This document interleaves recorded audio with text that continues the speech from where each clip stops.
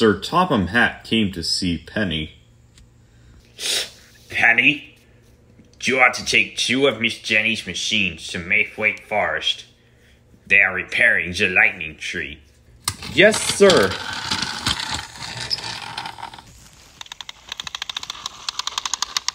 Penny couldn't wait to reach Maythwaite Forest, and so were pack members Jack and Alfie. At last they arrived with the rest of the pack. Okay, we're gonna be a bit ready. And as aware, we're gonna repair the lightning tree. The lightning tree? Heavily struck by lightning, months ago. And yes, it is also a very old and rare tree. Now that's something special. Let's go. Alright then. Remember the most important rule of the day. Safety first. That's right. Jack and Alfie raced ahead for the lightning tree. Are you lightning tree? No. You lightning tree? No. It's here. And well, we gotta admit for this tree, it's a very rare and we gotta respect that. It's gonna be a dangerous world out there, Jack. And yet something a little bit effective would happen like, bah, bah. Oh no. I knew them too. It's Max and Monty. Indeed, they were right. Max and Monty heavily swayed side through side. Look out!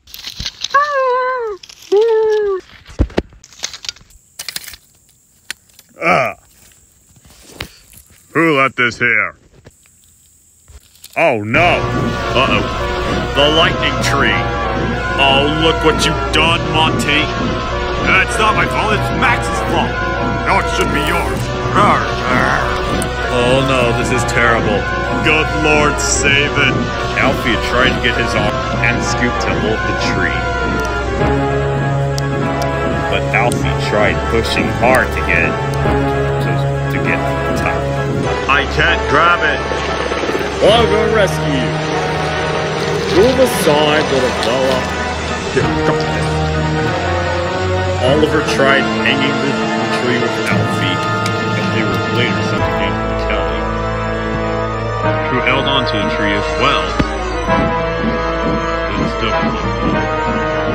Jack, go send help immediately. Oh, I'll try. Sweet, they got some coal. Come on, Jack. Jack searched high and low, all across Maythwaite Forest for Penny. Penny! Penny! The fuck? Send help, fetch the props. Oh, grab on. Okay, Harvey, go on. Yep. Genius idea from Harvey. Okay, let's get it moving. Harvey soon lifted several pots as they were starting to be loaded. Meanwhile, Alfie, Oliver, and Kelly had tried to manage alone. Come on, if we push harder, then the tree will stay. But it can't stay without the props. Oh, shut your worry hole, Alfie. We can get this in no time at all. Great, take the flatbed for me. What? Why? Just do it! Oh, okay. Jack and Sue recovered to take the props away. Almost immediately he goes, we can't struggle, we can't reach it. Jack arrived with the props. I got it! As soon as that, the props were properly stick. You did it, Jack! You've done it! Oh, if it wasn't for Harvey, then I guess this wouldn't have happened. Later that evening, Miss Jenny came to praise the pack. Well done, Jack, for getting the props done. And well done there, Alfie, Oliver, and Kelly for attempting to go through. Oh, thanks, Miss Jenny. And no thanks to you, Max and Monty. You will stay in your sheds until you are wanted. Jack and Alfie were soon pleased that Penny had done praised him alongside Miss Jenny.